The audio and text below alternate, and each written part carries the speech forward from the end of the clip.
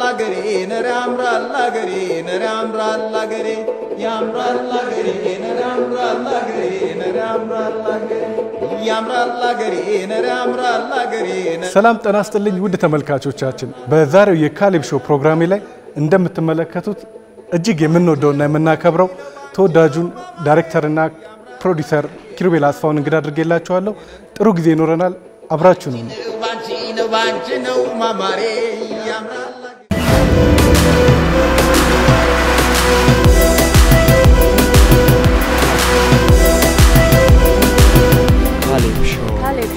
ካሌብ ሾው ውድ ተመልካቾቻችን የዛሬው እንግዳይ የካም ግሎባል ፒክቸርስ ባለቤትና በርካታ ፊልሞችን ፕሮዲዩስ አድርጎ ያቀረበልን ኪሩቤል አስፋው ነው ኪሩቤ እንኳን ደህና መጣ ወደና ቆይ ኪሩቤ ወደ አንተ መጥቼ ትላንተ አንዳንድ ነገሮችን ከመጫወቴ በፊት በኢትዮጵያ የኪነ ጥበብ ታሪክ ላይ አባታ አቶ አስፋው የራሳቸውን አሻራ አሳልፈው ያለፉ ሰው ናቸውና እስኪ ስለ አባት ስለ አቶ አስፋው አባቴ ተስፋው መንገሻ ያው ከልጅነቱ ጀምሮ ያደገው በፊልም ውስጥ ነው ላይክ እሱም ሚኖረው ደብረዘይት ነበር ወይም ብዙ ዘላውሮት ደብረዘይት ነበር ሚኖረው ከደብረዘይት ወደ አዲስ አበባ ይመጣል የዛሬ 7 አመት ሊሆን ይችላል ጉዳዩ ወደታቸው ወደ ኋላ ስንመለስ ወደ 7 አመት ሊሆን ይችላል እንደነገረኝ ከሆነ ታሪኩ ሲኒማ አድዋ ውስጥ የተቀጠረው የዛን ጊዜ የጣሊያኖችና የአርመኖች ቤት ነበር ሲኒማ ቤቱ እና ነጮችም ብቻ ነበር የሚገቡበት የመጀመሪያው ሲኒማ ቤት ነበር አድዋ ይባል ነበር በዛ ሲኒማ ቤት ውስጥ በረዳት ሰራተኝነት የተቀጠረ ነው በጥበቃና በንጽህና በመጠበቅ የተቀጠረ ሰው ነው በጊዜ ሂደት በአመቱ ግን በነበረው የኮሙኒኬሽን የቋንቋ ኮሙኒኬሽን የተሻለውን ስላገኙት ምክትል ስራ አስኪያጅ አድርገው እንደቀጠሩት ከዛ ጊዜ ጀምሮ ለበርካታ ዘመን 25 አመት ሲኒማ አድዋ ውስጥ እንደሰራ ከዛ በኋላ ደግሞ ወደ ብሔራዊ ቲያትር በርካቶቻችን በብሔራዊ ቲያትር ነው መናቃቸው የፊልም ክፍል ኃላፊ አው ከዛ ላይ ላውሮት የሚታየው ከዛ ወደ ፊልም ክፍል ኃላፊ ብሔራዊ ተቀጠረ ደርግ ከመጣ በኋላ ለውጥ ነበረ በለውጡ አማካኝነት እዛ ተቀጠረ ማለት ነው በርካታ ፊልሞችን ፕሮዲዩስ አድርገሃል በዳይሬክቲንግም ተሳትፈሃልና ወደ 13 የሚሆኑ ፊልሞችን ሰርተሃል አሁን ላይ ደግሞ ወደ ፊልሞቹ ስንመጣ ከተሰሩት ፊልሞች ውስጥ በማህበራዊ ተሰስሩ በተለየ መልኩ ሼፉ ላንተ ልዩ ቦታ እንዳለው አቃለውና እስኪ ስለ ሼፉ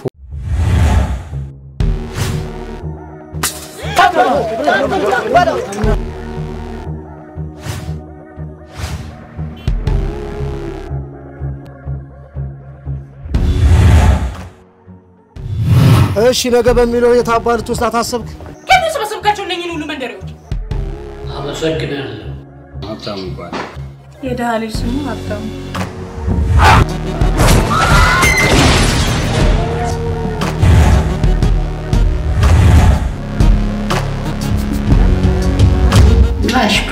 Excuse me?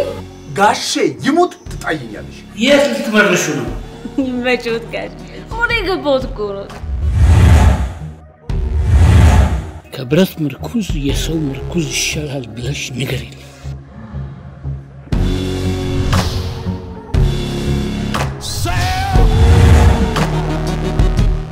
ሼፉ ሲነሳ የግድ ያው እኔም ሁሌ እንደማወራው ጨርቆስ ተወልጄ እዛው አደኩ ሰው ነኝ አሁንም እዛው ነው የምኖረው ስቲልና የማህበረሰቡ የፍቅር ትስስር ሁሉም ቦታ አለ ሁሉም ቦታ ታገኛለህ ሙሉ ኢትዮጵያ ውስጥ ይገኛል የጨርቆስ ልዩ የሚያደርገው ምንድነው ሁሉም ቤት የራስ ቤት ነው አሁን ለምሳሌ አርጌ ሲሄድ ባለፈው ዛሬ 5 አመት ድሬዳዋ ሲሄድ ያዩትም ተማሳይ ነገር ነው ያ አይነት እንትን የማህበረሰብ ትስስር ያለበት በግምት ባላበት በጋራ የምትጫወትበት ሀዘን በጋራ የምትደርስበት ደስታ አብረን የምትካፈልበት ቁርኝቱ ከፍተኛ ነው እድልኩ ማያስፈልግ ጊዜ አለ የሰፈሩ ሰው ሁሉ ሰብሰብ ብሎ ሁሉ ነገር ሞልቶ ሁሉ ነገር ሰርቶ ሁሉ ነገር ተናግሮ ሰው ይልካል ያ ነው ትስስሩ ከፍተኛ መሆኑን ሳይ ነው ወደ ፊልማችንም ኢትዮጵያዊ ቢሆኑ ኢትዮጵያዊ ተኮር ቢሆኑ ማህበረሰባችን ላይ ቢሰራ እውነተኛ ገጽታችንን ማየት የምንችልባቸው ፊልሞች እንዲሆኑ ዋናው ምንድነው ይሄ ማህበራዊ ትስስር እኛ ጋር ያለው ነገር እንዴት እናጎላለን በሚለው ነው ሼፉ የተሰራው ማለት ነው ሼፉ ቁጥር 1 ማለት ነው ይሄን ይመስላል በገቢ ረገድ ደግሞ አማላዩን የሚያክለው የለም መቼም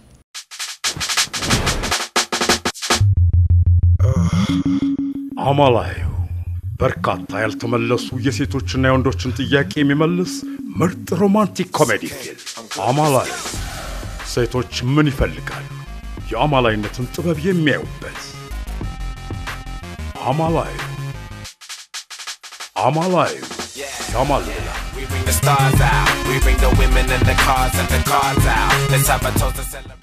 አው እንግዲህ አማላዩ እውነት ነው ከዛ በፊት ሌሎች ፊልሞች ሰርቻለሁ እንደ በራሪ ልቦች አይነት ውርሶኛ አይነት ሌሎች ፊልሞች አሉ ተሰሩ ግን አማላዩ ምንድነው በጊዜው እንትን ላይ ነበር የተሰራው በጊዜው ከሚሰሩ ፊልሞች ትንሽ ወጣ ያለ ነበር ውበት ላይ የተሰራው አንዳንድ ጊዜ ውበት ላይ ማለት በቃ ስቶሪ ቴሊንጉ ውበት ላይ ነው ቤዝድ ኦን እንዴት ልበለ ካራክተር ቤዝ እና ስቶሪ ቤዝ የሆኑ ካራክተሮች አሉ የመረጥነው ካራክተር ቤዝ ነው ግሩሜር ሚያስ አይተው ከሆነ በጣም ነው የተወነው እሱ ለመስራት ብሎ ተዘጋጅቶ እንትን ገብቷል ቦዲውን ቢልድ ለማድረግ ጅምገብቷል ለማስተካከል እና ሰውነቱን ከፋፍተን ያሳየነበትና ካራክተሩ እንዲጎላ አድርገን ያመጣ ነው ቤቶቹም ሎኬሽኖቹም በጣም ተጠንቀን የሰራንበት ኮስቲዩም ላይ በጣም ተጠንቀን የሰራንበት ለሁለት ለሶስት ሲን ብለን ደግሞ ዱባይ ሄደናል ኢንተርናሽናል ሉክ እንዲኖረው የማማልን ጥበብ እንዴት በአለም ላይ እንደተማረ ለማሳየት ደግሞ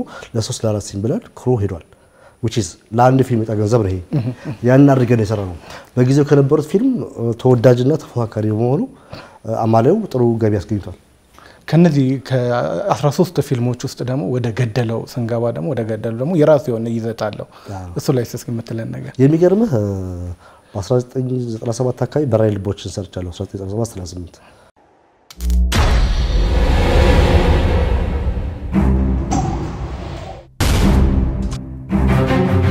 ማመን አልችልም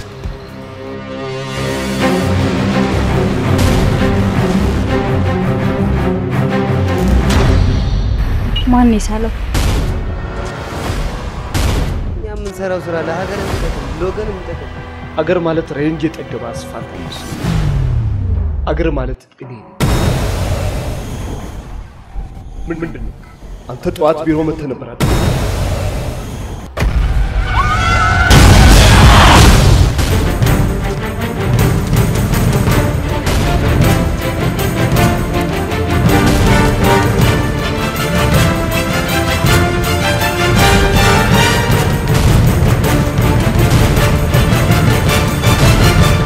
በዚህ ዓለም ላይ ሐሳቡን ሁሉ የጨረሰ ማን ነው ጨርሶ የሞተው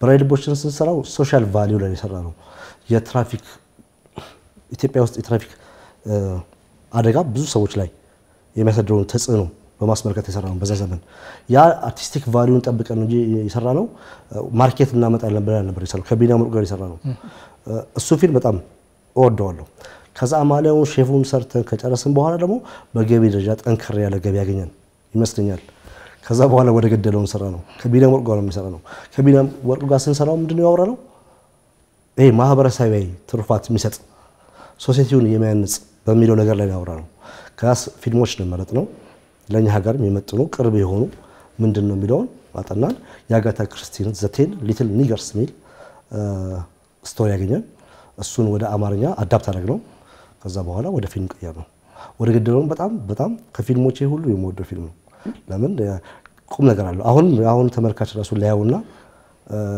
ሊማርበት የሚችሉ ቁም ነገሮች አሉት ምክንያቱም ወደ አዳፕት ስናደርገው ሙሉ ለሙሉ ውስጡ የሀገራችን ገጽታ በሚያሳይ መልኩ ስለሰራ ነው ማለት ነው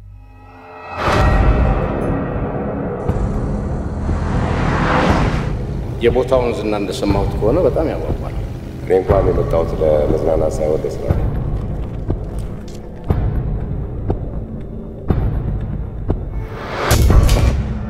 ክቡራንና ክቡራት የሚከተሉት ክሶች ተመስርቶባቸዋል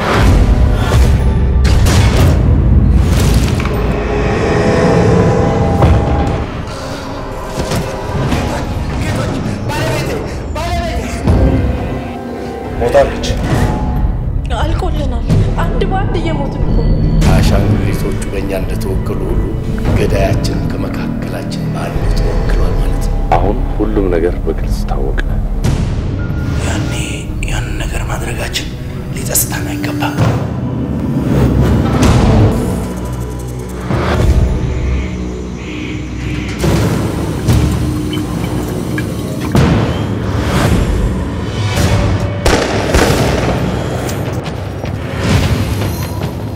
ሲኦል ከዚህ ከፋል ብዬ አስቤ አላውቅም ሁላችንም እኮ መሄጃችን እዛው ነው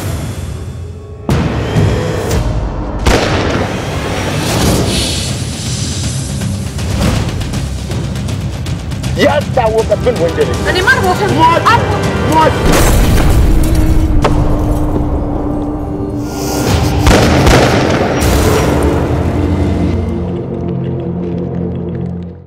አሁን ላይ ግን እንደምናየው የፊልም ኢንዱስትሪያችን በጣም የተቀዛቀዘ የመጣበት ጊዜ ነውና በአንተ እይታ ምክንያቱ ምንድነው ነው የምትለው?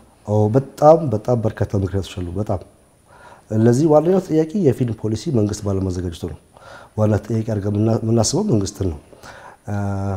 ሁለተኛው ምንድነው በቂ ትምህርት ቤት የለንም። ሶስተኛው ትምህርት ቤት ካልተማርክ ውጤት ልታገኝ አትችልም። ሶስተኛውና ዋናው ነገር ደግሞ ቀረጥ ነው። ቀረጥ በጣም በስራችን ላይ ከፍተኛ ተጽዕኖ አድርጎብናል።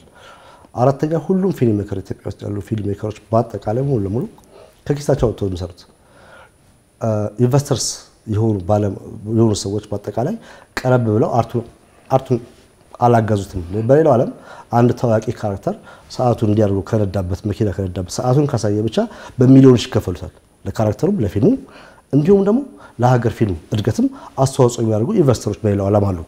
ይሄን ዝም ብለን ጎግል አድርገን ብናይ ይሄ መረጃዎች በደንብ እናገኛለን። እኛ ሀገር ግን ባለሀብቱ ለፊልሙ ያለው ግምት አነስተኛ መሆኑ ይመስለኛል። እነዚህ ይሰባሰባሉ በአንድ ላይ ተጠራቅሙብን። እኛም ደግሞ ያለ ጥናትና ያለ ሪሰርች እኛው ቦታው ላይ ያለነው በቂ ፊልም ለተመልካች ጥማት የሚያረካ አልሰራንም። እኛንም ተጠያቂ አድርገን ጨምረዋል እዚህ ላይ ማለት ነው። እነዚህ በርካታዎች ተደማምረው አሁን ባለፉት 2-3 ዓመት በጣም ቃና መጥቶ ሲጨመርበት ተጽዕኖውን መቋቋም አልቻልንም። ቃና መጥቶ ሲመጣ እንደሚወጣ ብናቆም በጊዜ ሂደት እንደሚወጣ ብናቆም ግን ያመጣው ተጽዕኖ ግን ቀላል የሚባል አልነበረም። እነዚህ ሁሉ ችግሮች ተዛርበውብን ነው ፊልማችን እንዲቀዘቀዝ ያደረገው ምክንያት። ከፊልሙ ደግሞ በተለይ አሁን በቴሌቪዥን ተከታታይ ድራማ እንድትመጣ እንደሆነ እየተዘጋጀህበት እንዳለ አውቃለሁኝና በአይነቱ ለየት ያለ ይዘት ያለው ነገር ይዘህ ለመምጣት ዝግጅት ላይ ነህ። እስኪ ስለሱስ እንግዲህ አሁን ተከታታይ ፊልሞች በብዛት አሁን እየተሰሩ ያሉትን በጣም ነው የማደንቀው። በጣም ጥሩ ናቸው። ይሄ ምንድነው ልዩነት አለው ብትለኝ ልዩነቱ በጣም የተራቀ አይደለም አሁን ካሉት ጋር። ግን እንደ ልዩነት ያነሳው ነገር ሀገራችን ላይ ባሉ ታሪኮች ላይ ብቻ ዲፔንድ እንድናደርግ ከተለመደው የፍቅርና የማህበራዊ ህይወት ወጣ ብለን እንደ ሀገር ደግሞ ልናየው የምንችል ጠንካራ መልእክት የያዘ ፊልም ይዘን መጣው ተከታታይ። ስለሱ ተነጋገር መጽሐፍ ሄኖክን መሰረት ያደረገ ስራ እንደሆነ እና አሁን ከለመድናቸው ወጣ ያለ ስራ እንደሆነ ነው ያወኩትና እስኪ እሱ ላይ የምትለኝ ነገር። እንግዲህ አሁን ይሄ ልዩ የሚያደርገው ምን ይመስላል? ባለፈው አመት ቢቢሲ ዘግቦ ነበር ኔፍሊሞች ቢባሉ ከመላእክትና ከሰው ጋር የተዳቀሉ በመጽሐፍ ሄኖክ ታሪክ ላይ የሚገኝ ማንም ሰው ሊያነበው የሚችለው አጽማቸው ኢትዮጵያ ውስጥ እንደተገኘ ቢቢሲ ባለፈው አመት ዘግቦ ነበር። ይሄን ማንም ዓለም ያውቀው እውነታ ነው። ኢምፕሬስ ያደረገንና መነሻ ያደረገን ሐሳብ እሱ ነው። እሱን ሐሳብ ካነሳን በኋላ ኔፍሊምስ ማን ናቸው ምን ላይ ይገኛሉ ወደ መጽሐፍ ሄኖክ ሄድን ከደራሲው ጋር በመናገር ማለት ነው። ከዛ ጊዜ ጀምሮ እሱን እየሰራን ያለነው ይሄን ይመስላል። በዛ ላይ የምታሳትፋቸው ተዋናዮች ትልልቅ ተዋናዮችን ይዘህ እንደምትመጣ ነው እንትን ያልኩትና እስኪ እሱ ላይ ያለው ነገር። የሚገርም እኔ ፊልም በመሰራበት ጊዜ ዩዥዋሊ 70% አዳዲስ ተዋናዮችን የምናወጣው በሂደት ማለት ነው። እስከዛ ድረስ የመጣሁበት መንገድ ነው። ምክንያቱም አዳዲስ ሰዎች ወደ አርቱ መቀላቀል ስላለባቸው ማለት ነው። እኔም ወደ አርቱ ለመግባት ትንሽ ከባድ ጊዜ ስለነበረ ለአዳዲሶች ቅድሚያ እሰጣለሁ። በአሁኑም እንደዚህ በተከታታዩ ላይ 80%ቱን አዳዲስ ሰው ነው የምጠቀመው። እሱንም ኦልሬዲ ጨርሳል መልምላል። ከታዋቂዎች ግሩም ኤርሚያስ ነው። ግሩም ኤርሚያስ ብዙ ጊዜ ተከታታይ ቴሌቪዥን ላይ ገብቶ ያውቃል። ቴሌቪዥን ድራማ ላይ ተነዋል ገብቶ ያውቃል። ምንድነው ያስገድደው ግን ጓደኛዬና ወዳጄ ስለሆነ አይደለም። ስክሪፕቱን አነበበው፣ ስክሪፕቱ ኢምፕሬስ አደረገው። ይሄን ስክሪፕት ሰርቼ ኮንትሪቢዩሽን ለሀገሬም ኮንትሪቢዩሽን አደርጋለሁ ባይከፈለኝም ሰራዋለሁ ብሎ መጣበት መንገድ ነውና ደስ ይላል። ሁለተኛው የትናየት ተምራት ናት። የትናየት ተምራት በአሁኑ ሰዓት ሻይን እያደረገች የመጣች ተዋናይት ናት። ሁለቱ ነው በዋናነት ያዝነው። የተቀረው 80% አዳዲሶች ናቸው። ሀገራችን ተከታታይ ቴሌቪዥን ድራማዎችን ስንመለከት መግቢያ የተወሰነ መጀመሪያውን ይጻፍና ከዛ በኋላ በተመልካቾቹ በሚያመጣው ፊድባክ እሱን በሱ ተከታትሎ ነው የሚጻፈው ታሪኮቹ። እናንተ ደግሞ አሁን ላይ የምትሰሩትን ያየሁት ሙሉ ለሙሉ ታሪኩን ጨርሳችሁት ያለቀ ታሪክ ይዛችሁ ነው የምትገቡት። በእውነት ሙያተኛው ነው ታሪኩን ጨርሶት መግባት ያለበት ወይስ የተመልካቹ ከዛ የሚገኘው ነገር ነው? እንደ ድል ሆኖ ቅድም ባወራሁልን ምክንያቶች የኢትዮጵያ ፊልም ይበደላል። ምክንያቱም ፊልም ሰሪ ስትሆን በቂ ኢንቨስትመንት ሊኖር ይገባል። ፊልም ማለት ኢንቨስትመንት ስለሆነ ማለት ነው። እያንዳንዷ ሲን በኢትዮጵያ ኮንቴክስት ከ10 ሺህ ብር በላይ ነው የሚወስድብህ። ፊልም የገንዘብ ጭማሪም ውጤት ነው እና የተበደለበት ምክንያቱም በቂ ገንዘብ ስለማይመደብል ነው። እንደዛም ሆኖ ግን ምንድነው እኛ አሁን ስንሰራው ያን ያህል ሀብታም ባንሆንም ግን ያው ፊልሙ ጨርሰን ነው ሄዱ። ምክንያቱም ተመልካች መር የሆነ ፊልም አንሰራም። ተመልካች የሚሰጠን አስተያየት ተከተለን አንሰራም። እስከዛሬም በዚህ መንገድም አልሄድንም። ባለሙያው ተመልካቹ መምራት አለበት ወደሚለው ፕሪንሲፕል የመጣ ነው። ስለዚህ እኛ የ6 ወር ግብአቱን ሙሉ ለሙሉ ያጠናቀን ነው። እሱን ጨርሰን የሚቀጥለው 6 ወር ደግሞ በሲዝን 2 እንጀምረዋለን በሚለው ገባ ነው። ስለዚህ በእኛ አሰራር በእኛ ቴክኒክ ምንድነው ጨርሰን ነው የምንገባው የሚለው ይቀድማል። ያለቀለት ስራ ጥቅቅ ያለች ስራ ስራው ሲያልቅ የሚገርመ ፕሮዳክሽን ዋይዝ አሁን ተካተል እንደሚሰራው ሳይሆን ልክ እያንዳንዷ ሳምንት ላይ ኤፒሶድ የምትተላለፈዋ ሙሉ ለሙሉ ፕሮዳክሽኑ ከሳውንድ ከቪዥዋል ኢፌክት አንፃር በደንብ አድርጎ በባለሙያዎች ዲቴል አንድ ባለሙያ ለአንድ ስራ አንድ ባለሙያ ለአንድ ስራ አንድ ባለሙያ ለአንድ ስራ ስኮሪንግ ጨምረን ወደ አማርኛ ሚክስ አድርገን ነው የምንሰራው።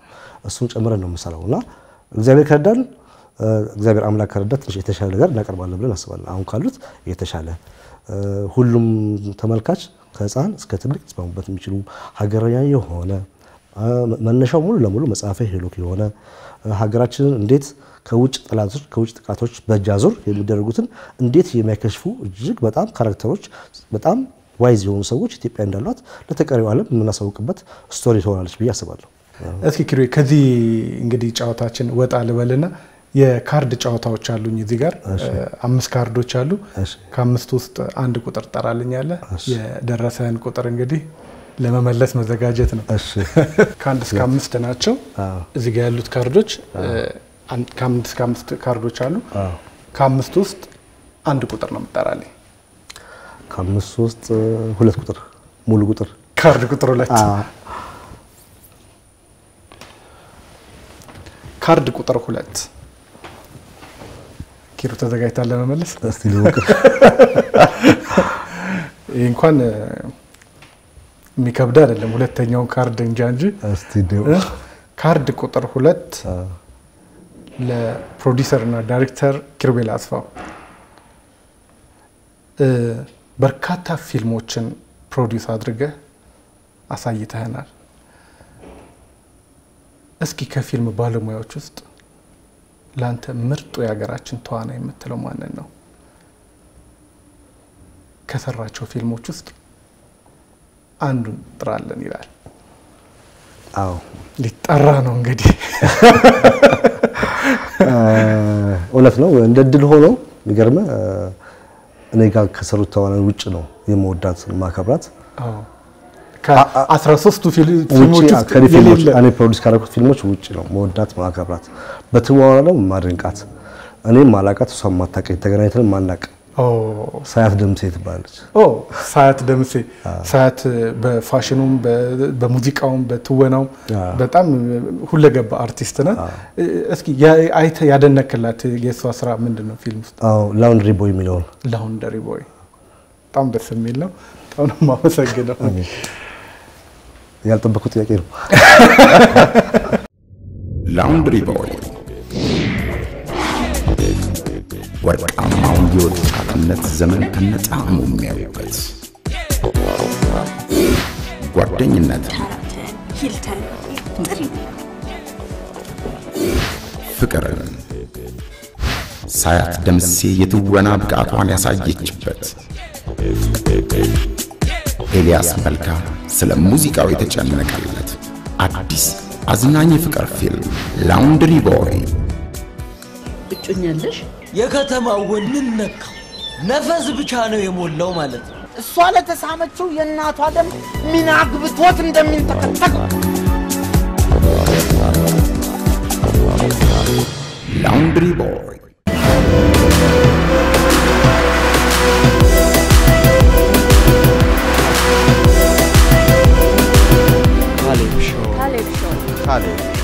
ለሀገራችን ታላላቅ ስራ ሰርተው በሀገራችን የመመስገን እኛም የሀገር ባለውለታዎችን የማመስገን ልማዳችን ላይ እስኪ ስለሱ የታዘብከውን ነገር በላይ እንግዲህ ያው እንደ ድል ሆኖ እኛ ሀገር የሰራ ሰው ነብይ ባገሩ አይከበርም ይባላል ከለተረቱና የሰራ ሰው አይከበርም እኔ ሁሉ ጊዜ ምንድነው መስማማው እኔ የኔን ተላላቆች ካላከበርኩ ነገ ደግሞ የሚያከብረኝ ትውልድ እንደማይመጣ ተስፋ አደርጋለሁ አሁን ስለዚህ ተላላቆችን ብቻ ባለም አዳዲስ ሰዎችም ወደ እኔ ቢሮ ሲቀላቀሉ የመጀመሪያ መስጣቸው ነገር ቢኖር ክብር ነው እኔ በኔ ኤክስፒሪየንስ የዛሬ 2 አመት ካም ግሮ ፒክቸርስ የተመሰረተበትን 20ኛ አመት አክብሬ ነበር ከነዚህ ውስጥ ከኔ ፊልሞች ከሰሩ ውስጥ ቤስት 5 6 የሚባሉትን አዋርድ ሸልሚያቸዋለሁ የህይወት ዘመን አዋርድ በካም ግሮ ፒክቸርስ የተሰጠ የሚል አዋርዱ በጣም ደረጃውና ስታንዳርዱ የጠበቀ ነው ሰለሞን ቦጋለ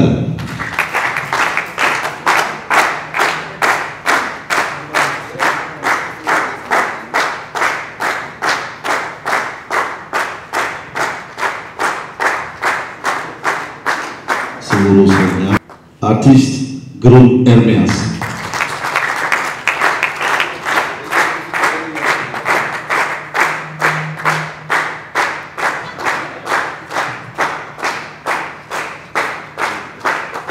በአማላዊ ፊልም አርቲስት ማህደር አሰፋ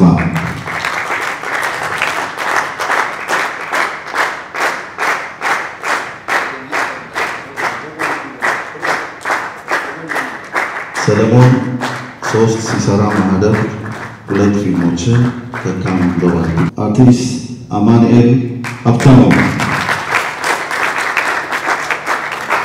የካም ግሎባል ፒክቸርስ የካሽ ተሸላሚ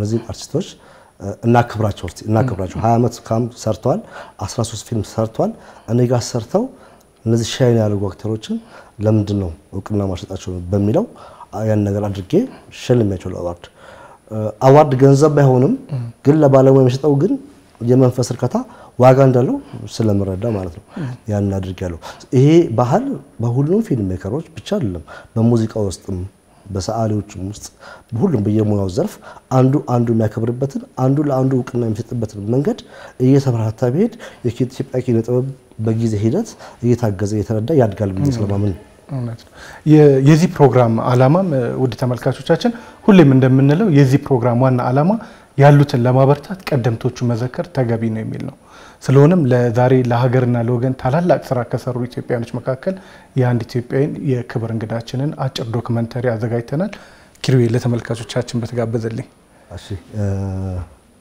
ተመልካቾች እንግዲህ አሁን ለዚህ የምትቀጥለው የ10 ደቂቃ ዶክመንተሪ በማየት እንዴት እንደገባን እንዴት ወደፊት ምን ማድረግ እንዳለብን እንደምትማሩበት ተስፋ አደርጋለሁ አመሰግናለሁ የዛሬው እንግዳችን ገና በልጅነት እድሜያቸው የበገና ትምህርትን የተማሩ ሲሆን ከአዲስ አበባ ዩኒቨርሲቲ በጂኦግራፊ የመጀመሪያ ዲግሪያቸውን አግኝተዋል የበገናው አባት መጋቢ ስብሐት አለምዋጋም ስለ ልጅነት ጊዜያቸውና አስተዳደጋቸው እንዲህ ይናገራሉ እኔ ተወለድኩት ያው እዚሁ አዲስ አበባ እንጦጦ ሽሮ ሜዳ የሚባል ነው እና ያው በእኛ ጊዜ ባለው የትምህርትም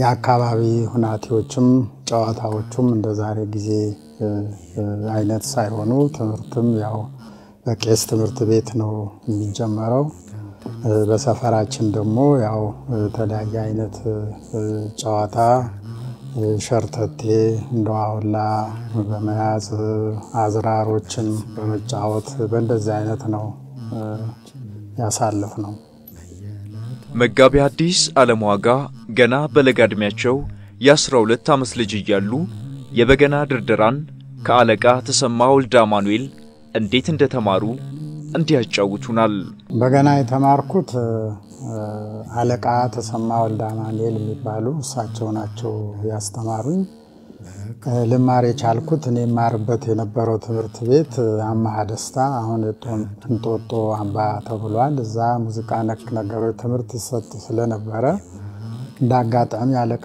ተሰማ ሀገራቸው ወሎ ውስጥ ነው ርቅ የሚባል ቦታ እዛ ባንድ ሃይማኖት በዓል ጊዜ ቀዳማዊ ኃይለ ሥላሴ በነበሩበት እዛ በገና ሲደረድሩ አይተዋቸው ይህ ትልቅ የሀገር ቅርስ ስለሆነ አዲስ አበባ መጥተህ እንድታስተምር ባሏቸው መሰረት አዲስ አበባ ሲመጡ በዛን ጊዜ ሙዚቃ ነክ ነገር ይሰጥ የነበረው እኔ ማርበት የነበረው አማሃ ደስታ የሚባለው ትምህርት ቤት ነበረ እና ለኔ ደግሞ የረዳኝ እንዳጋጣሚ እሳቸው ጎረቤታችን ስለነበሩ በገናውን በቀላሉ ማግኘት በመቻሌ እንደዚህ ያልኩ ነው የለመድኩትም ገና አንድ ፍሬ ልጅ 12 ዓመት ልጅ ነበርኩ ጊዜ ነው። መጋቢ ሐዲስ አለምዋጋ አዲስ አበባ ዩኒቨርሲቲ ገብተው በጂኦግራፊ የመጀመሪያ ዲግሪያቸውን ያገኙ ሲሆን በዩኒቨርሲቲ ቆይታቸው ባገኙት አጋጣሚ የበገና ችሎታቸውን ያሳዩ እንደነበርና አንዳንዶችንም ማስተማራቸውን ይናገራሉ።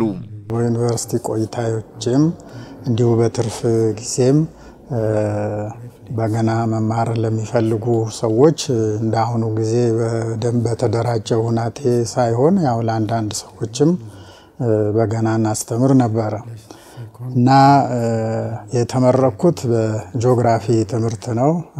ይሄንንም ለመርጥ የቻልኩት ተፈሪ መኮንን ትምህርት ቤት የነበርኩ ጊዜ በጂኦግራፊ ትምህርት ያው ጥሩ ማርክ አገኝ ስለነበረ እንግዲህ የኔ ችሎታ በዚህ ነው በሚል ያው ዩኒቨርሲቲ ስገባ በዚሁ ትምህርት ቀጥዬ ያው በጂኦግራፊ የመጀመሪያ ዲግሪን አግኝቻለሁ። መጋቢ ስብሐት አለምዋጋም በተለያዩ የአውሮፓ ሀገራት በመዘዋወር የበገና ዜማ ስራዎቻቸውን ያቀረቡ ሲሆን ስራዎቻቸውን ባቀረቡባቸው መድረኮችም ስለ ሀገራችን ኢትዮጵያ ስለ በገና ገለጻ በማድረግ ይመልሱ እንደነበር ያጫውቱናል። እንግዲህ ወደ አውሮፓ ነው መጀመሪያ ፈረንሳይ ሀገር ነው የሄድኩት። ፈረንሳይ ሀገር ከነ ማህሙድ ብጻት ጋራ ነው። ማህሙድ ያው ከሮሃ ባንድ መሰለኝ አብሮ ሆኖ ብጻትና በፈቃድ ደግሞ መሰንቆ እየተጫወተ ከዛ እኔ ሶስታችን ነው የሄድነው። በመጀመሪያ ጊዜ ፈረንሳይ ሀገር ሻቶ ባሎ የሚባል ቦታ ትልቅ አዳራሽ እዛ ነበር ያሳየነው።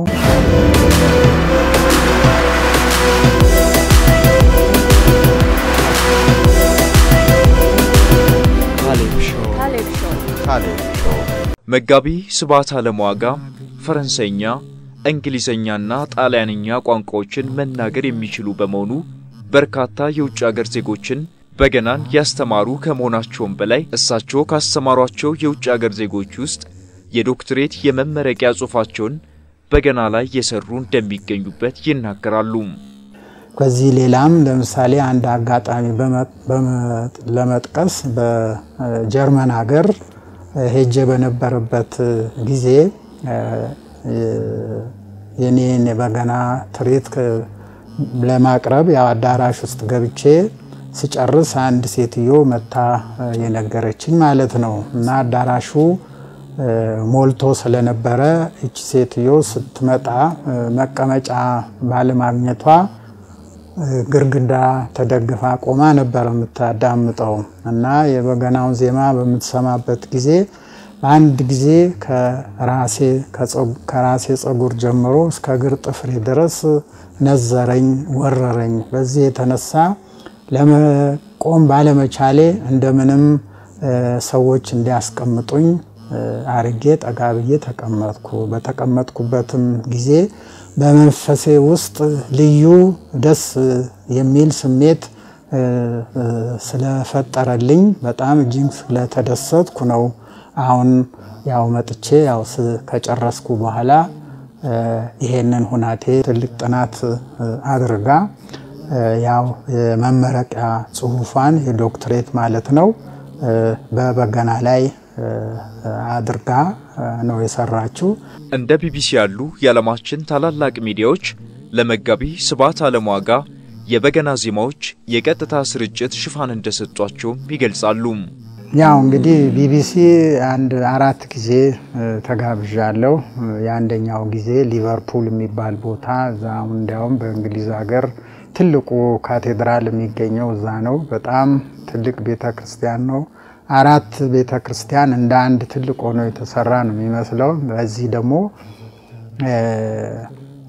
ላይቭ ትራንስሚሽን ማለት ቀጥታ ስርጭት ነበር። ከዛው ከቤተክርስቲያን ውስጥ ከሌሎች ሀገሮች ከህንድ ሀገር ከኔዘርላንድስ ከግሪክ ሀገር ከአርሜኒያ የመጡ የተለያዩ ሙዚቀኞች በቤተክርስቲያኑ የተለያየ ቦታ በመቀመጥ በቀጥታ ስርጭት የተላለፈበት አንዱ ይሄ ነው። እስከ ሌሊቱ በ4 ሰዓት ከምሽቱ 4 ሰዓት ተጀምሮ እስከ ሌሊቱ 8 ሰዓት ድረስ ተላልፎ ነበር። በመጨረሻም መጋቢ ስብሐት አለምዋጋ በሚያስተላልፉት መልእክት ተሰነባበትን። አኮቴት ለኚህ ታላቅ አባት መጋቢ ስብሐት አለምዋጋ። እንግዲህ ይሄን ሁሉ የገለጽኩት ያው ይሄ ጥንታዊ ነው፣ ባህላዊ ነው፣ ከሌሎች ዜማ መሳሪያዎች ጋራ አብሮ የምንጠቀምበት ስላይደለ የብቻ ስለሆነ ታሪኩን፣ ልምዱን፣ ባህሉን ጠብቆ እንዲቀጥል በወጣቱ ትውልድ ያው አደራ እላለሁኝ። እጅግ በጣም ጥሩ ነው፣ መሳጭ ነው። ይሄ ነገር በጣም ተጠናክሮ ሊቀጥል ይገባል። እንደ ካሌብ ሾው ፕሮግራም አዘጋጅነትም ጭምር ይሄ ነገር ላይ ልትበረታበትና በጣም ሊሰራበት የሚገባ ኢሹ ነው ብዬ አስባለሁ። አመሰግናለሁ። አሁን በቅርቡ ደግሞ በሀገራችን የመጀመሪያ የሆነ የኦንላይን ትራንስሚሽን ፕሮግራም እየሰራችሁ እንደሆነ እሱ ላይ አውቃለሁኝና እስኪ ምንድነው አዲስ ነገር ይዛችሁ የመጣችሁትን ነገር የሚለው ነገር ስለሱ እንግዲህ ምንድነው አሁን ዓለም የደረሰችበት የስልጣኔ ጊዜ ይሄ 2018 ላይ ኦሬዲ ገብተናል። በዚህ ዘመን ላይ ዓለም በጣም እየፈጠረች በየቀኑ ማንኛውም ሰው ማንኛውም ግለሰብ ማህበራዊ ድረገጽ የራሱ የሚዲያ ፎርማት እየፈጠረ ራሱን ለዓለም የሚያወራበትና የሚሸጥበት ዘመን ላይ ደርሰናል። እኛም ከተቀረው ዓለም የምን ላይ አይደለንም።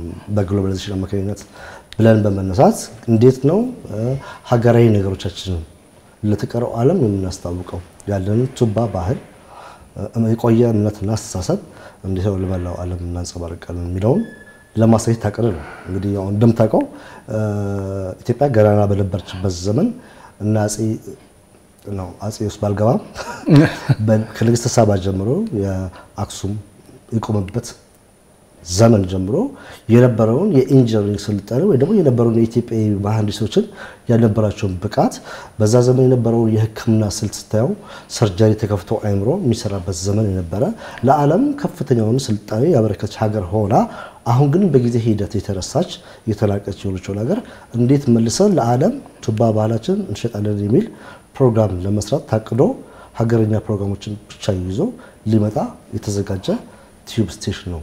የዩቲዩብ ስቴሽን ምንድነው? ኦንላይን ቲቪ ስቴሽን ነውና ላይቭ እዚህ ሀገር ለምሳሌ ታቦት ቢገባ ወይ ደግሞ ቢወጣ ጥምቀት እንደማለት ነው። ያንን ላይቭ እናሳያለን ማለት ነው ተቀረው ዓለም። ያ ፒዮር የኛ የሆነ እኛ ብቻ ጋር የተቀመጠ ነው። ኢትዮጵያ ሀገራችን ባለ ብዙ ዘርፈ ብዙ ታሪክ አላት ሀገር ናት። የራሷ ፊደል ከመቅረጽ ጀምሮ ለዓለም የሰጠችው ይበልጣል እንጂ እኛ ከዓለም የምንቀበል ሰዎች አይደለንም። ዛሬያችንን ማየት የለብንም። ትላንትናን ተምረን ከትላንትና በጠቃሚን ወስደን አሁን ወደ ኢትዮጵያን ወደ ገናና ደረጃ ብንመልስበት አምድ ወይ ደግሞ መድረክ ይሆናል ብለን እንፈጥራለን።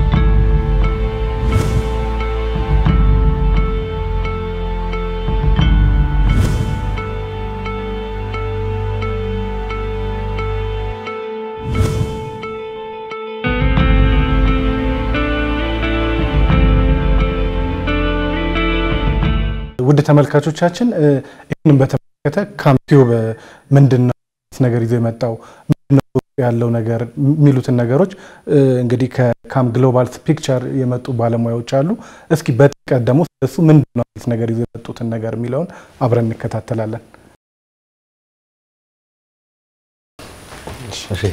ሰላም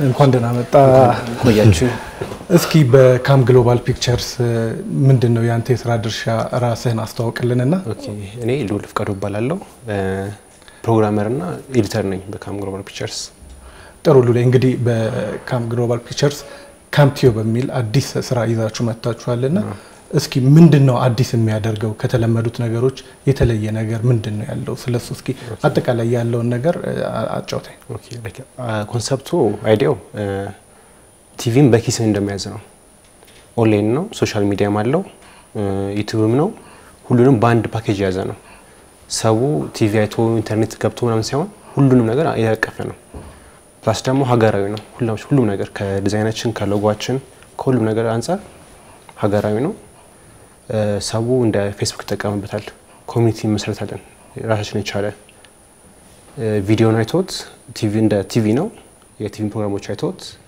ኢት ሜል ተጠብቅበትም እዛ የራሱን አካውንት ፈጥሮ እንደ ፌስቡክ ቻት ማድረግ ይችላል ፍሬንዱን ማውራት ይችላል ኢንቦክስ ሜሴጅ ማላክ ይችላል ቪዲዮ አይቶት ደግሞ ያ ከተመቸው ሌላ ቦታ ሼር ማድረግ ተጠብቅበትም እዛው ራሱ ላይ አድርጎት ከጓደኞቹ ጋር ማውራት ይችላል ስለዛ ኮንተንት ቻናል ያው ቪዲዮ ታየ ቪዲዮ ማውራት ይችላል ሌላው ደግሞ ለየት የሚያደርገው በሎ ሲግናል መስራት ይችላል በሎ ኮኔክሽን ማለት ትልቅ ኮኔክሽን ያስፈልግም በ5 ብር ካርድ ልትደበር ትችላለህ ልትተቻለህ ልትማር ትችላለህ ልትዝናና ትችላለህ ብዙ ቻናል ስላለው ብዙ ፕሮግራም ያለው በትንሽ ብር ብዙ ነገር ማየት ይችላል መማር ትችላለህ መዝናናት ትችላለህ ሎ ኮኔክሽን ማስኬድ እንችላለን ሎ ኮኔክሽን ይፈልጋው ሲቀጥል በተሰራው ለሞባይል ለአንድሮይድ አፕል እና ለታቦች ላፕቶፕ ፒሲ ይሰራል ሶ የሆነ ዲቫይስ ካለክ ኮኔክሽን ቻናል ትፈልጋው እና አፕሊኬሽን አለች ምትጫን ካምቲው ምትባል እሷን ትጫናለክ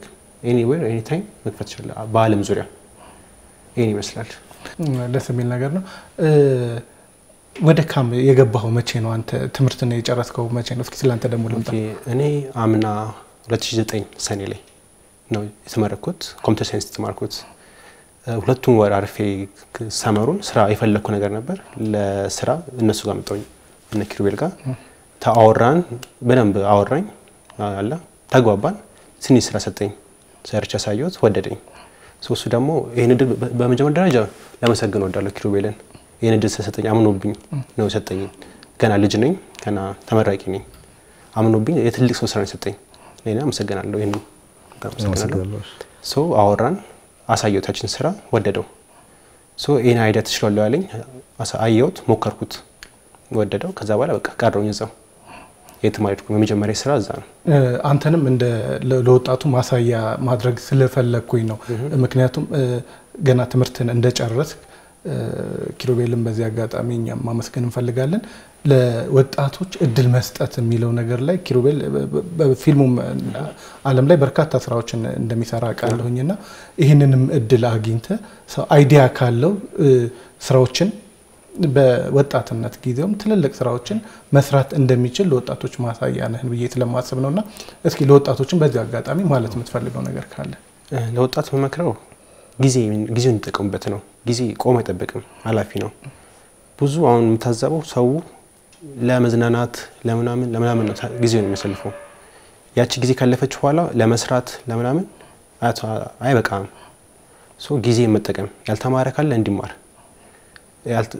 ስራ የሚፈልግ ካለ መፈለግ ኦፖርቹኒቲዎች መጠቀም ኦፖርቹኒቲ ሲገኝ ደግሞ ታርጌቱ መምታት ኦፖርቹኒቲዎች አይገኙም ከስንት አንዴ የሚመጡት ያን ኦፖርቹኒቲ መያዝ በደንብ መጠቀም በቃ እነዚህ ነው መከረው በጣም ነው ማመሰግነው ሉሌ እሺ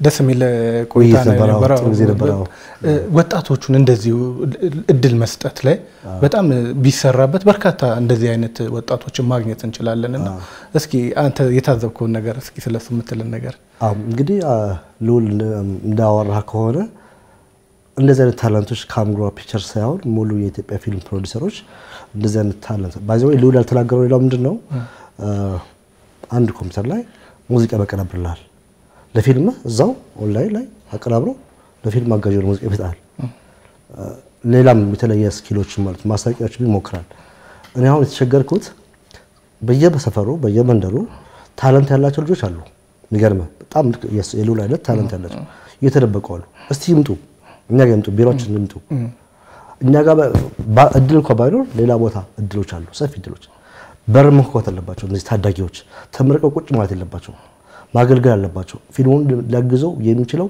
ትልቁ ነገር ምን መሰለ ፖስት ፕሮዳክሽን ላይ እንደዚህ አይነት ሰዎች የግድ ሊበዙ ይገባል ካምቲዩብ ያለውን የአይቲዩም በተመለከተ ባለሙያው ያለን ነገር አለና እስኪ ይዘት ላይ ኮንተንት ይዘቶቹ ላይ ደግሞ እሱ ላይ እንዴት ነው እየሰራችሁ ያለው አው እንግዲህ አሁን ይሄ ሰፊ ዘርፍ ስለሆነ ትንሽ ነገር ብትሆኑ ግን ወደ ስራ ስትመጣ ተለቅ ያለ ቤዶ አይቀሬ ነውና ለዚህ ስራ እንግዲህ ካሳው ክፍሌ የሚባል ጆርናሊዝም ያጠና ልጅ ነው በኢትዮጵያ ቴሌቪዥን ላይ ካለፉት 5 ዓመት በፊት ይሰራ ነበር ኤክስፒሪየንስ ያስፈልገው ነበር ለኔ እኔ ብቻዬን ልቋጥረው ማልችልም ከትም ሙያ ለባለሙያ ጋር ሰጣው ተመልሶ ጫለው ወይ ላይ ነውና ወደ ውድቀት ይገባል በሚል መልኩ እሱን አናገርኩት እሱ ደግሞ ሞር በቴሌቪዥን ስቴሽን ፕሮግራም ላይ ተገቢውን ዕውቀት ስለያዘ እሱን አመጣሁት ፕሮግራሞቹ ይዘት ሙሉ ለሙሉ ኮንሰልቴሽን ጨምሮ ይዘት ላይ ሀገራዊ ድርሻ ያላቸው ነገሮች እየመረጠ የሚሰራውና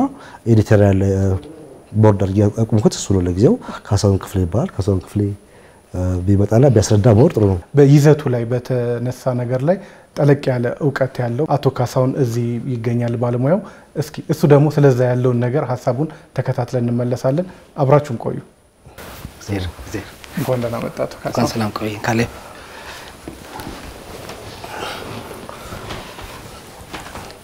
እንኳን ደህና መጣ አቶ ካሳውን እንኳን ሰላም ቆይ አቶ ካሳውን እንግዲህ ካም ግሎባል ፒክቸርስ ካምቲዩብን አዲስ አሁን እየሰሩ ያሉት ነገር አለ እሱም መሰሩበት ነገር ላይ ይዘቶቹን በተመለከተ አንተ እሱ ላይ እየሰራ እንደሆነ አቶ ኪሩቤል አጫውቶናልና እስኪ ምንድነው ይዘታቸው የተለየ ነገርስ አሁን ይሄንን ለመጀመሪያ ጊዜ ነው ስትሉ ምንድነው ተጨባጭ ነገር አሁን ብዙዎቹ ነገሮች ለመጀመሪያ ጊዜ ያሉ የሚወጡ የተለመዱ ነገሮች አሰራሮች አሉ እናንተ ለመጀመሪያ ጊዜ ይዘን የመጣነው ይሄን ስራ ስትሉ ምንድነው በተጨባጭ እስኪ ከእንትኑ ብታጫውተኝ ለመጀመሪያ ደረጃ የካምቲዩብ ሐሳቡ የመጣው ከአቶ ኪሩቤል ነው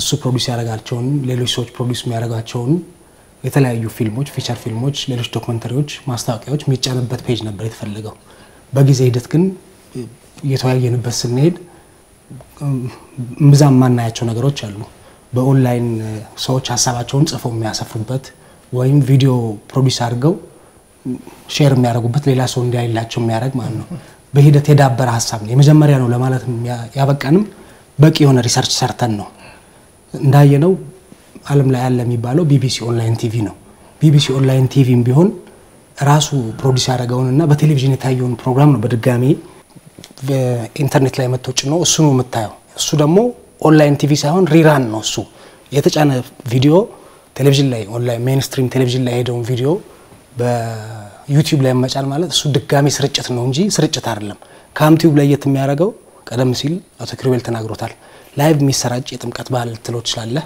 ወር ደግሞ የሞሊድ በዓል ኤኒ ላይቭ ኢቨንት ቦታው ላይ ተገኝተን በተለያየ ካሜራ አቀናብረን ለህዝቡ ቀጥታ ስርጭት ነው ይሄ የመጀመሪያው ነው በቴሌቪዥን ላይ የታየ ሊሆን ይችላል ኦንላይን ግን ሰው ፖኬት ቲቪ ነው ይሄ በኪስ ነው ሎልም ብሎታል በኪስ ነው ቴሌቪዥን ይዘምዞረው በፈለክ ሰዓት ከፍተህ ታየዋለህ በሎ ኮኔክቲቪቲ ታየዋለህ ሁለት ደግሞ የማህበራዊ ድረገጽ ባህሪ ያለው ኮሜንት ታረጋለህ ሼር ታረጋለህ ከይዘት አንፃር ደግሞ አሁንም ይሄኛው የሱ ሐሳብ ነው ሙሉ በሙሉ ስለ ኢትዮጵያና ስለ ኢትዮጵያውያን ብቻ ነው የምታየው ፍልስፍና መስድ በታሪክ ወደ ኋላ ተመልሰን 17ኛ ክፍለ ተመልሰን እነ ዘራ ያዕቆብን እናገኛለን ታሪክ ምንል የታሪክ መጽሐፍ ስናቀርብ ስለ ኢትዮጵያውያንና ስለ ኢትዮጵያ የተጻፈ የኢትዮጵያ ገጽ የሚባል ገጽ አለ ከዛ ውጪ ፍልስፍና ስለ ጤና ስናወራ ከኢትዮጵያ የጤና አስተሳሰብ አንፃር ነው ስፖርት ጤናማ አመጋገብ ስለ ልጆች አስተዳደግ ስናወራ ሁሉንም የሚመለከት ነው ልጅ አባትና ልጅ አብሮ የሚያዩ ጓደኛ ማቾች አብሮ የሚያዩት ይዘት ነው ይዘቶቹ ደግሞ ስፖርትም ስለ ኢትዮጵያ ነው የምናወራው ስለ ኢትዮጵያ የምናወራው ሀገራችን ስለሆነች ቅርባችን ስለሆነች ብቻ አይደለም የሚወራላትም ሀገር ስለሆነች ነው በዛ ደረጃ አጥንተን ነው ለምሳሌ ስፖርት ላይ አበበ ቢቂላን እናነሳለን ስለ ቱሪዝም ስናነሳ ቦታው ላይ በአካል ሄደን ቀርጸን ያንን አካባቢ እናሳያለን ሰዎች ሄደው እንዲጎበኙት ሁለቱም ብዙ እንዳይቆጥርባቸው ሰዎች ፕሮግራሞቹ በጣም አጭር ናቸው ዲዛይን የተደረጉት የ5 ደቂቃ ፕሮግራም ነው በ5 ደቂቃ ግን ስለ ሀገርስ ስለ ባህል ስለ ማንነት ቴክኖሎጂ ካምቴክ ሚል ፕሮግራም አለ ታሪክም ብቻ አይደለም ዛሬም ላይ ኢትዮጵያዊ ሆነው አዳዲስ ሀሳብ የሚያመነጩ ሀገርም የሚለውጥ ማህበረሰብ የሚያነጽ ቴክኖሎጂ የሚያመርቱ ኢትዮጵያውያን ሰዎች አሉ የነሱን ታሪክ በ5 ደቂቃ እናሳያለን ታዳጊዎች ወጣቶች እሱን ሲያዩ ለመፍጠር ይነሳሳሉ ሶ ካምቲዩብ ለየት ያለ ወርደሞ የመጀመሪያ ለማለት በቂ ማሳያዎች አሉ ኬንያ ብሮድካስት ሰርቪስ እነሱ የሪራን ናቸው ቴሌቪዥን ላይ ታየን ነገር ደግሞ ማቅረብ አሁንም አለ የተለያዩ ቲቪዎች አሉ ካም ኦንላይን ቴሌቪዥን ግን ቴሌቪዥን ነው በየለቱ የሚጫን ፕሮግራም አለ ለዛው ቲዩብ ተብሎ ዲዛይን የተደረገ ተከታታይ ቴሌቪዥን አለ የቴሌቪዥን ታሪኩም ይዘት አተራረኩም ኢትዮጵያዊ ነው ስለ ኢትዮጵያውያን ኢትዮጵያን የሚያከብሩበት ኢትዮጵያን ሴሌብሬት የሚያደርጉበት ቴሌቪዥን ጣቢያ ነውና ከኔ በላይ ደግሞ ባለቤቱም ቺፍ ፕሮዲውሰራችንም እሱ ነው እሱ በደንብ ሊያስረዳው ይችላል በነገራችን ላይ ለኔም እድል ሰጥቶኛል እኔ ቴሌቪዥን ጋዜጠኛ ነበርኩ ከ5 አመት በፊት ኢቲቪ ሰራ ነበር ያኔ ራሴን ሾው ፕሮዲዩስ አደረግ በነፃ ፕሮዲዩስ ያደረግልኝ የነበረው እሱ ነው ሾው ቢዚ ይባላል ስለ ፊልም ነበር ስለ ውጭ ፊልም ነበር ማወራው እሱ ጋር ስመጣ ከሱ ጓደኛ ሰውን ግን የሆሊውድ ፍቅር ለቀቀኝና ኢትዮጵያ እንደወድ አደረገኝ ምክንያቱም ኤቭሪቲንግ ንግግር ብቻም አይደለም አናኖሩም ከሰዎች ጋር ሲያስተዋውቅ ከቤተሰብ ጋር ሲያስተዋውቅምና ኢንፍሉዌንስ ያደርጋል ወደ ራስ ወደ ኢትዮጵያ እንድትመኝ ነው የሚያደርገው እኔ ሆሊውድ አሁንም የሆሊውድ ፊልም ላይ ይችላልው ያኔ ግን ስለ ሆሊውድ ነበር ሁሉ ነገር ስክሪፕት ጽፌ ስመጣ ይሄ የሆሊውድ ስክሪፕት ነው የአማርኛ ስክሪፕት ጻፍልኝ ይል ነበርና ያ ኢንፍሉዌንስ ነው ዛሬም የሱ አዲስ ፕሮጀክት ላይ ከጎኑ ተሰለፈ እኔ ያኔ ላረግልኝ ለሌሎች ሰዎችም ለሌሎች ወጣቶችም ብዙ መማር ይችላሉ እሱ ጋር መጥተው ሌሎች ፕሮዲዩሰሮችም ከሱ መማር ይችላሉ እናመሰግናለን እናመሰግናለን Thank you.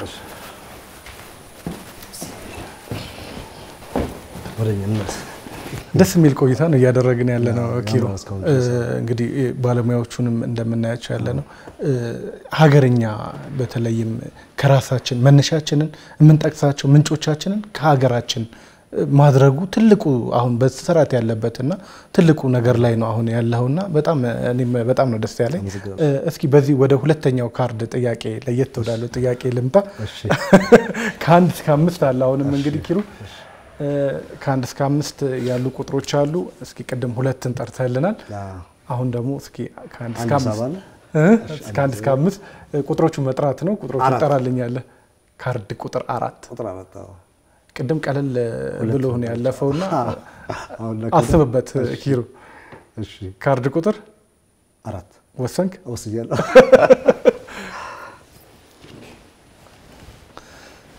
ካርድ ቁጥር 4 አስበበት ብዬ ነበር ቅድም ፕሮዲውሰር እና ዳይሬክተር ኪሩቤል አስፋው የመረጥከው ካርድ ቁጥር 4 ከባድ ጥያቄ ነው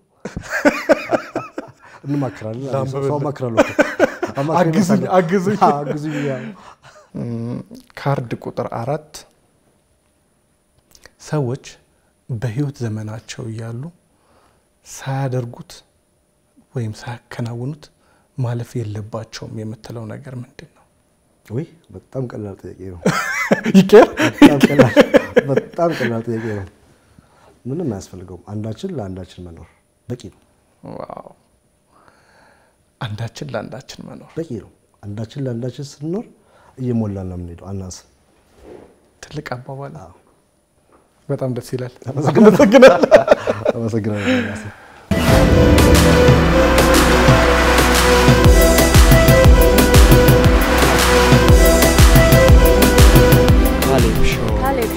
Kaleb show በቅርቡ ደግሞ ኪሩ እንግዲህ በኪነ ጥበብ ሙያ ላይ ያሉ ሰዎችን አሰባስበ ወደ ከሀገር ልትወጣ እንደሆነ ሰምቻለሁ። ምንድነው አላማው? ምን ይዛችሁ ነው የምትወጡት? እንግዲህ ኮንተንት ዋይዝ ነው ማወራ። ምንድነው የኢትዮጵያ ሙዚቃ ለተቀረው ዓለም ማሳየት ከደርግ ጊዜ ከኃይለ ሥላሴ ጀምሮ ያለ የነበረ አዲስ ነገር አይደለም። ሂደቱ እሱ ነው። በነበረው ሂደት ነው የመጣ ነው። አሁን ከሁሉም ከትግርኛም ከአማርኛም ከወላይትኛም ከደቡብም ከሁሉም የተወከሉ አርቲስቶችን ይዘን የኛን ሀገር ሙዚቃ ለተቀረው ዓለም ሙዚቃ ማዳረስ ነው ዓላማው። አሁን የመጀመሪያው ኮንሰርት የሚዘጋጀው ማርች 15 ነው። ማርች 21 ቱሉ ላይ በስተቀር ፖስታው ጀርመን እናደርጋለን፣ ስዊዝ እናደርጋለን፣ ስቶክሆልም እና ስዊድን እና ኦስሎ መዝጊያ ኦስሎ ነው የሚሆነው። 4 ሀገሮች ላይ እናደርጋለን። የዩሮፕ ቱር ነው የመጀመሪያው ነው። ሁለተኛው ዙር ደግሞ ወደ ነሐሴ ላይ ፀሐይ ሲወጣ ወደ ሰሜን አሜሪካ በእነሱ ማለት ነው። በእነሱ ፀሐይ ሲወጣ ወደ ሰሜን አሜሪካ ደግሞ ወደ ካናዳ ሁለተኛውን እንጀምራለን ብለን አስባለሁ። እቅዳችን ይሄ ነው። ምንም ነገር የለውም። በጣም ቀላል ነው። ይሄን ለዓለም ማስታወቅ ነው ያለ የነበረ ነው። በእኛ ጊዜ መቅረት የለበትም። እኛ መሄድ አለብን፣ መስራት አለብን። ሙዚቀኞቹ እያደረጉ ያሉትን ዝግጅት አይተን እንመለስ።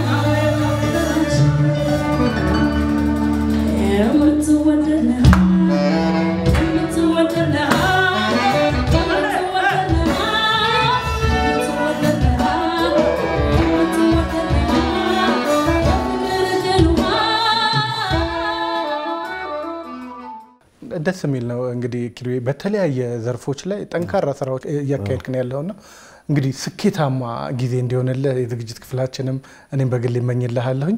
መልካም ጊዜ እንድታሳልፍ በድጋሚ እመኝልሃለሁ ኪሩቤል። ስለነበረን ቆይታ ከልብ አመሰግናለሁኝ።